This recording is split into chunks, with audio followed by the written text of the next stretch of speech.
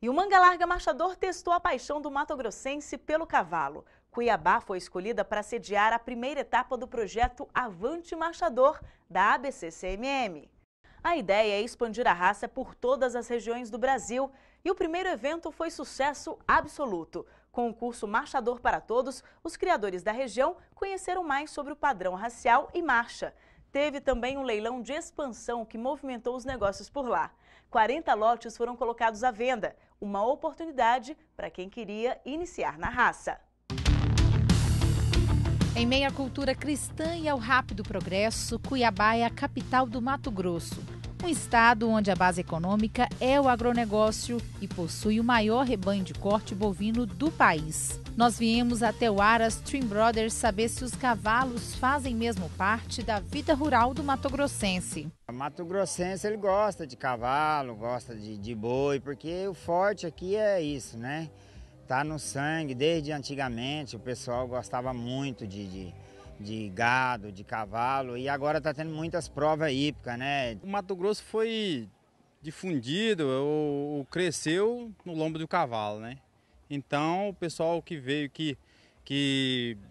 para cá e trouxe seus animais, então gosta demais.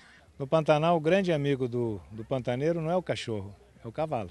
Em meio a outras raças, o Mangalarga Marchador foi convidado a participar da 4ª Semana do Cavalo. Hoje é o primeiro passo de uma chama que estava adormecida aqui no estado através do cavalo Mangalarga.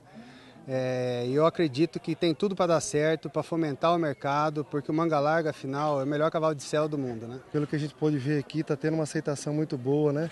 Eu acho que vai ser um passo bem bacana e vai fomentar e renascer a chama do Mangalarga aqui no Mato Grosso de novo.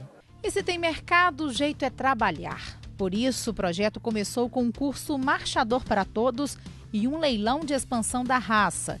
É uma região de altíssimo poder do agronegócio e o cavalo nosso estava adormecido. Então, eu acho que agora nós estamos começando com o pé direito aqui no Centro-Oeste. No curso, alunos interessados em conhecer mais sobre o cavalo de sela, criadores, profissionais do cavalo e até crianças, teoria e prática. E muitas perguntas. Dea é criadora e veio do Mato Grosso do Sul. Fez questão de participar dessa expansão. É um pessoal muito bacana, que tem força, que tem vontade, que tem animais bons.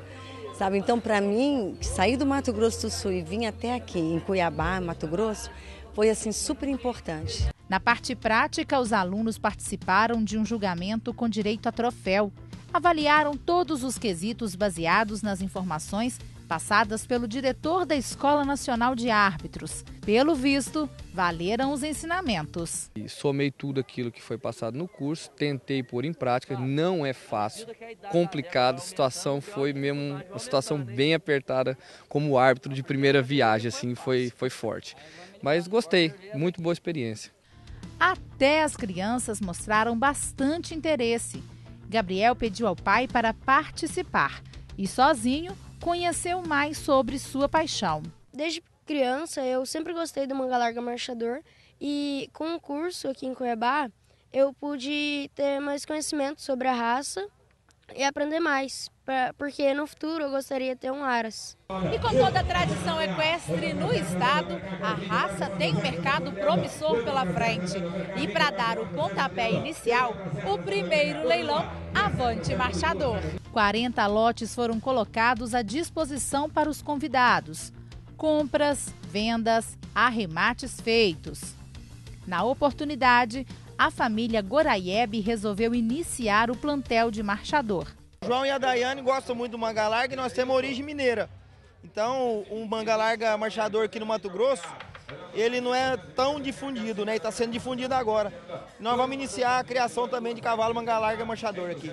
O objetivo de trazer o Mangalarga Marchador para um mercado que a gente entende que é um dos maiores mercados potenciais para a raça. A gente está num estado que tem o maior rebanho de corte do país, disparado. São mais de 29 milhões de cabeças de gado. E a gente entende que tem um espaço muito grande para o marchador atrás disso. Empenhados, os criadores apostam na expansão da raça no estado. Essa atitude da associação nos apoiar aqui é exatamente para isso, para a gente resgatar o Mangalarga aqui no Mato Grosso e eu acho que estamos começando muito bem. Esse leilão aqui vai comprovar isso para a gente. Felicidade de sobra quando adquirem um marchador. Olha só a alegria do Leonir. Adquirimos um cavalo aí, pelo que nos consta, um cavalo de nome nacional, de raça nacional, de pedigree. Enfim, vamos levar para lá para fazer as coberturas. A primeira etapa do projeto Avante Marchador foi assim: alegria, satisfação e o cavalo sem fronteiras buscando novos territórios. O primeiro dia que nós chegamos aqui, né, eu até comentei com a turma que foi uma coisa fantástica que nós percebemos aqui, foi o brilho no olho, né, do pessoal. Uma mobilização muito grande, um interesse muito grande, uma necessidade de conhecimento. Então o envolvimento com o curso foi fantástico, né? Todos participando e perguntando, com sede mesmo de conhecimento. E eu acho que é papel nosso, né? Levar o conhecimento do Mangalarga Marchador onde haja interesse. Então aquele brilho nos olhos que nós vimos aqui, ele foi aumentando ao longo desses 3 dias de curso. Então eu acho que nós saímos daqui com um saldo muito positivo.